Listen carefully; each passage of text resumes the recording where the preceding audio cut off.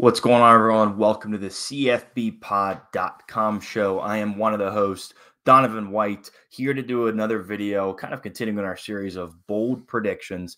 And I wanted to give 3 bold predictions real quick for the Arizona football program going into 2024. Before I get into it, though, if you haven't yet, please subscribe on the YouTube channel. You can see the information going on below for other channels as well. But subscribe on YouTube, like this video if you think it's good. Give me a comment on any of your bold predictions, Arizona fans or Big 12 fans.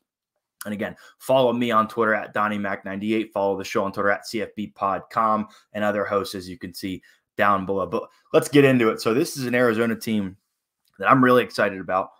I will, myself and the other hosts will do a video previewing them fully, going through their full schedule, game by game, position by position. But just in terms of bold predictions, I wanted to give 3 for today and get your take on it, Arizona fans. So again, leave a comment on the video. Let me know what you think. Let me know your level of excitement, because I know mine for Arizona is pretty high. But the first one being, and again, I might butcher his name a little bit, but wide receiver Tetsuroya McMillan finishes the season with less yards. He had 1,200 last season, but more touchdowns. He is a guy that, what can you say about him? I think he's going to finish with about 15 touchdowns this upcoming season. And I misspoke. I think he had more than 1,200 yards. I think he'll have around 1,200 yards receiving this season. I think he'll have 15 touchdowns. But the kid's an absolute freak. He's 6'5". He's a fluid route runner, and he catches everything thrown to him.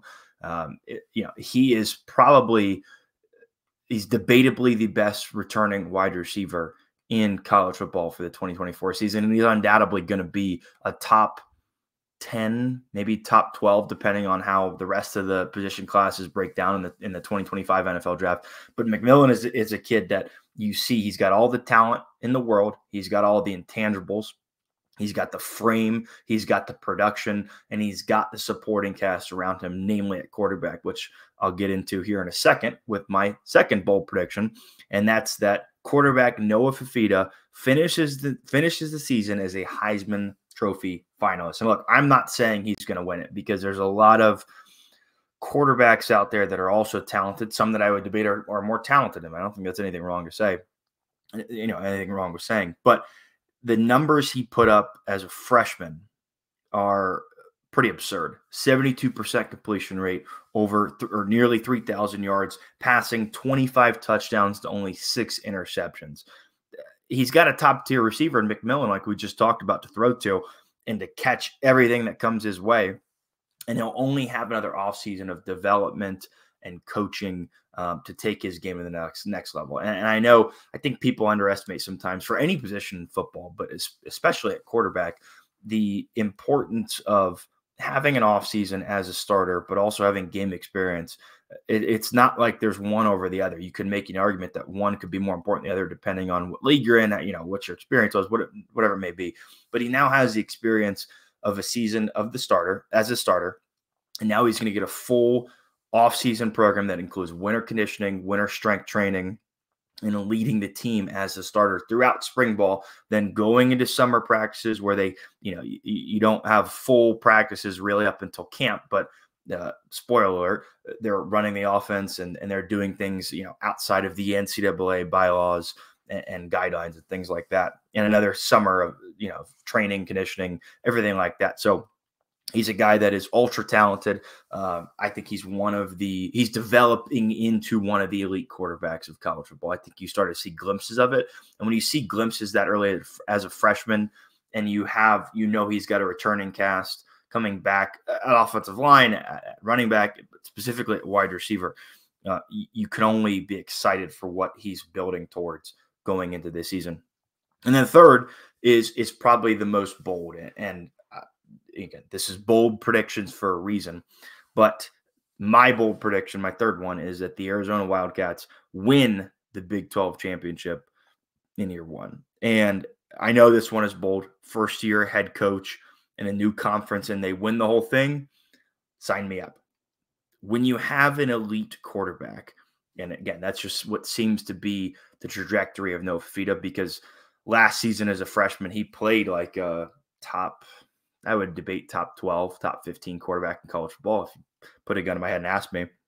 But when you have an elite quarterback, in college football, anything is possible, really. I mean, having an elite quarterback by itself can make up for a lot of different things or a lot of different deficiencies on your team. And I don't think Arizona has a ton of deficiencies on their team. And I also don't think they play in some juggernaut conference. I don't think that's the Big 12. If they're in the SEC or Big 10, this would be a whole different conversation. But I think they drop a game to Utah early in the season. But I think they end up beating them in the Big 12 championship. Now, tiebreakers could be different things, and Utah might not get there. But I think that they lose to Utah early in the season just because Utah is a little bit more of a seasoned, experienced team. Assume Cam Rising is going to be healthy and playing at least somewhat close to what we've seen from him. So you've got that experience and maturity level that's a little different from Kyle Whittingham's team and Cam Rising than it is to Noah Fifita and his Arizona team. But I do end up think that they will beat them, Utah specifically, in the Big 12 championship and finish the season 12-1 and lock in a college football playoff berth, which, again, let's say that bold prediction doesn't even come to full fruition. They don't win the Big 12 championship. I still like this team as a college football playoff contender. You don't have to win the championship anymore to be in this elite stage of the college football playoffs. Arizona could easily go to the Big 12 championship and lose it and be 11-2, and they'd still make it. They could just be out on the outside range for whatever weird tiebreaker happens or weird way around that it works and be 11-1, and they probably still make the college football playoff or come damn close. So those are my 3 bold predictions. Again, let me know what you think about it in the comments. Arizona fans, I really want to get your take on this because they are a team that I'm super excited for when I dive deeper into the Big 12 and when I dive deeper into college football in general. So let me know what you think in the comments. Again, make sure you subscribe on YouTube to the CFBpod.com show. Follow me on Twitter at DonnieMac98. But for the network and for the show, I will see you all next time.